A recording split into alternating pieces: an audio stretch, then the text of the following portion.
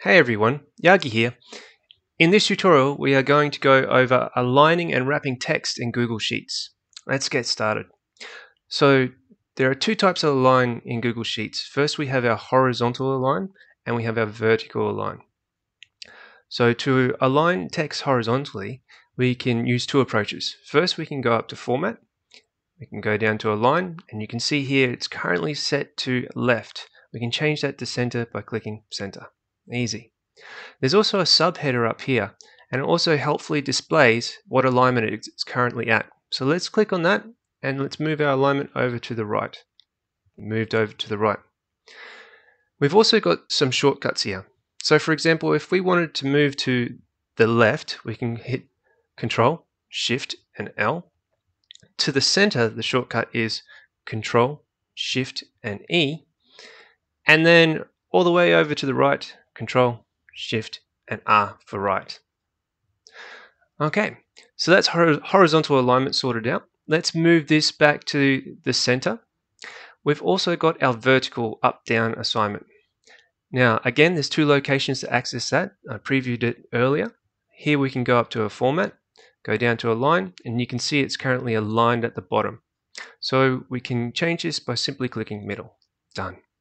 Again, the shortcut right next to this horizontal align is our vertical align. We can click this here and we can move this right up to the top.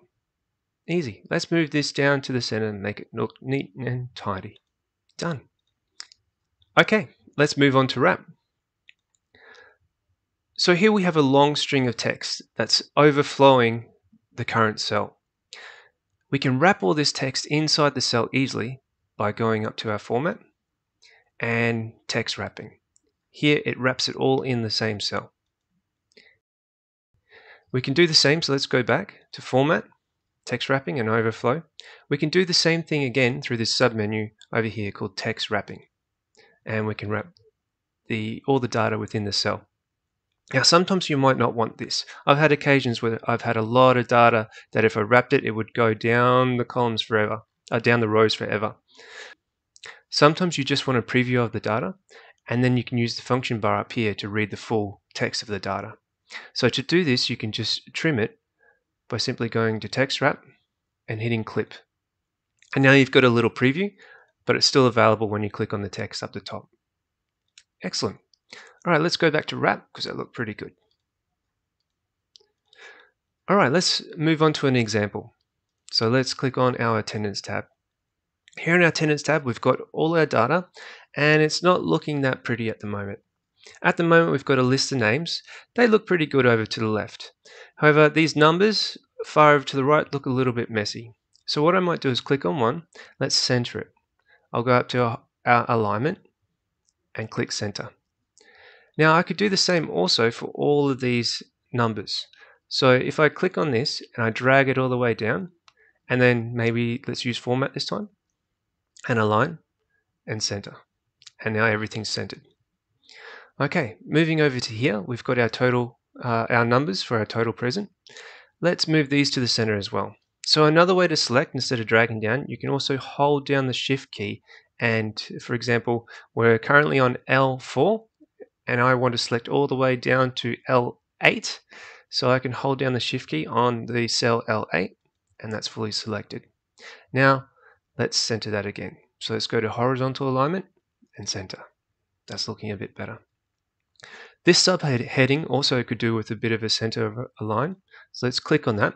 So what I've done here is actually clicked on the row, and that's selected the entire row.